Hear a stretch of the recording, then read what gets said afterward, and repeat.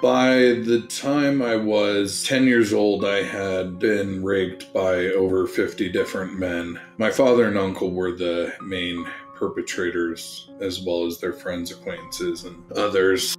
What Doug accomplished in the end, there are literally no words that I can attach to it other than to say that I owe my life to him because he literally saved my life. My father would routinely abuse me, my brother, and my sister at the same time.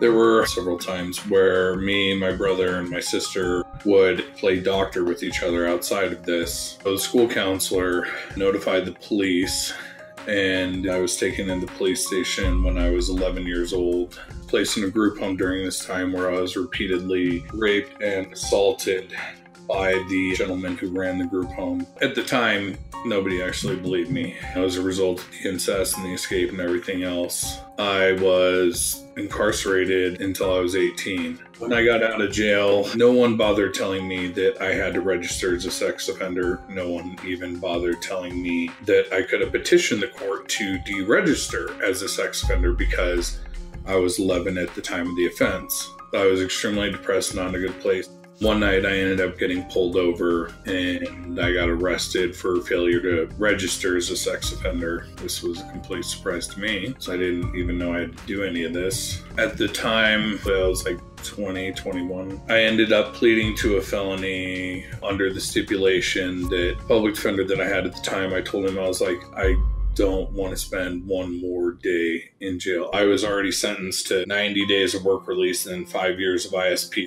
And then I escape and become a fugitive for 13 years. I strongly considered taking my life many, many times because there was no way I was going to go through what I had gone through again. While I was a fugitive, they decided to charge me with another failure to register charge. They decided to charge me with criminal impersonation and attempted influence of a public servant because I lied about my name. So I was looking at some really, really serious stuff. I thought I was screwed. Doug was able to get them to dismiss one of the failure to register charges, reduce the other one to the lowest possible charge. He got them to dismiss the escape charge and then drop the attempted influence of a public servant. Somehow he was able to negotiate a deal where I got 2 years of standard check-in with your probation officer once a month to let him know you're alive, and that's it.